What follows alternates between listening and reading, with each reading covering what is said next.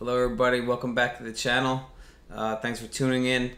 So today's topic is going to be a nutritional one, and it's going to be the effects of coffee on your body, on the human body. First off, disclosure, I am a coffee drinker. It's actually one of the most popular drinks, certainly in America, but globally, that we as a society kind of have embraced and drink. Starting off just with some of the basics, the recommended daily amount is usually about 4 cups. If I remember correctly, I believe it's about 200 milligrams, 220 milligrams on average of caffeine in 1 cup of coffee. That can vary quite a bit, with brewing techniques and concentration amounts and whatever. But I don't really want to get into too much of that. Mine was more of just, this is supposed to just be a general information video. So some regions that coffee is grown mainly are on like that equatorial belt of the world. Some of they believe coffee originated in Africa. There were some articles that were just mentioning that, but that's up for debate, as is everything when we're talking about the first drink in history. But basically, some countries would be like Ethiopia, Kenya, Tunisia, Yemen. Some of those, Arabia, are the specific countries, but definitely Central and South America, Southeast Asia, the Middle East, and Africa are pretty much the primary coffee growers. And if you care to look more into it, look up your favorite coffee brewery, even if it's Starbucks or Dunkin' Donuts or something else, and you'll see that a lot of them have plantations, and then they own a lot of like fields and fields of coffee beans growing capabilities in those countries. So that's kind of neat. And then so I touched on a little bit, but then there's brewing types, right? I mean, so there's way more than I'm even familiar with, but the most common one is like the drip coffee, where you get a filter, you put some ground coffee in it, put it in the machine, and then it basically will create hot water which drips over the beans or the grounds through the filter and then into a pot, and then you've got your pot of coffee. There's techniques like a percolator pot, where your water is kind of like underneath the grounds, and it steams up through it and then drips through to get it into a second chamber. Those are the ones that you'll see on the stovetop or over a campfire, and they'll blip, and then you can kind of determine the rate of blipping is how you determine kind of when your coffee's done, or if it's a light, medium, or dark roast. Some of the others are like a French press. A French press is one where you put the grounds in a container, you boil water separately, and then you actually are extracting the coffee properties from the grounds directly. So you're pouring it all in there. The grounds kind of float in the medium or in the water, and then usually the pressing action is when you press a flat filter down, it pushes the grounds to the bottom of the cylinder, and then obviously the once water is now coffee, because it has taken on those properties. And then there's a lot more. Popular one is a Chemex, and you could look more into that. But so then kind of the nutritional aspect, right? So we'll start with the negatives because we'll get them out of the way. But they're real, and if you have a predisposed or pre-medical condition, obviously you need to take these seriously. But overall, coffee is a pretty safe drink for most of the population. But it definitely will increase heart rate, increase respiration rate, increase metabolic rate. Some people will experience GI disturbances, so gastrointestinal discomfort, whether it be pain or diarrhea, or because it's a stimulant. Coffee is a stimulant, and we'll get into that next. But some of the effects of that you get from a stimulant can be GI disturbances, profuse sweating, nervousness, irritability, and then maybe even the most common one, depending on when you're ingesting the actual coffee, would be insomnia or trouble sleeping. So those are real symptoms. People experience them, and keep those in mind. Now, more of the positive effects, kind of go hand in hand. Improved mood is one. It decreases depression. It increases energy, increases metabolic rate, increases heart rate, things like that. One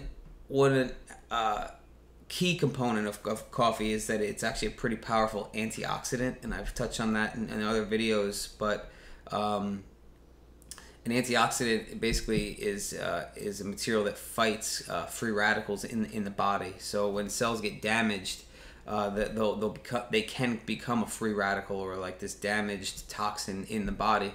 And so an antioxidant will actually kind of go in and either attach to it or engulf it, and then gets excreted, and then so it gets removed from the body. So any type of antioxidants that you see, a lot of times it's like nuts, berries, coffee, dark chocolates, and more. But realize that coffee is a way of getting kind of a pretty immune boosting positive thing in your body, especially if you're drinking it early in the morning, which most people do, and that's because it gives you increased energy. It has caffeine in it. Caffeine is a stimulant, and one thing about caffeine is, and this, not to get crazy scientific, but there's something known as the blood-brain barrier, which a lot of that's the pharmaceutical world. That's their money. If they can create a drug that can cross that, that's usually the ones that do really well, because it's a great barrier at protecting us as humans. But there's not many things that will cross that freely and effectively. So, but caffeine is actually one of them. So you ingest caffeine, it goes into your system, can go into the brain. It usually will basically inhibit adenosine, which kind of is maybe like a mood stabilizer or inhibitor. But by inhibiting adenosine from attaching to a synapse, or to a receptor, other neurotransmitters are able to. So you've got your like norepinephrine, which is kind of like adrenaline, raw form, your dopamine, things like that are already naturally in the brain. And when they can then bind to a free site, you have then increased activity and increased, electrical conductivity. So that's just one quick way that caffeine / coffee helps increase your mood and alertness. There were some papers that mentioned improved memory. So improved activity, improved memory, improved learning skills, things of that nature. So it's no surprise that before finals, before school, before an education, before lectures, before big speeches, company presentations, that we would go for a coffee. It's very accepted in society, obviously, but also if it wasn't helping you in some level, you probably wouldn't be as quick to just grab a cup of coffee. So there are research articles out there and more established documents that you can read and look up on your own that will support these claims, and so that's one thing to keep in mind. I just gotta look at my notes real quick because I don't want to forget any of the so the next 2 points, and I'll go through them pretty quick, are the one is actually fat burning, right? So the caffeine also will elicit a response in the body to break down fat cells into their simplest form, which is a free fatty acid. Free fatty acids then get used by the body to make calories. Calories are energy. So real basic, one gram of protein is 4 calories, 1 gram of carbohydrate is 4 calories, 1 gram of fat is 9 calories. So anytime we're doing anything active, the body wants to burn fat, because if it burns one entity of fat, it gets 9 forms of energy. If it burns one thing of carb or one thing of protein, it only gets 4 pieces of energy.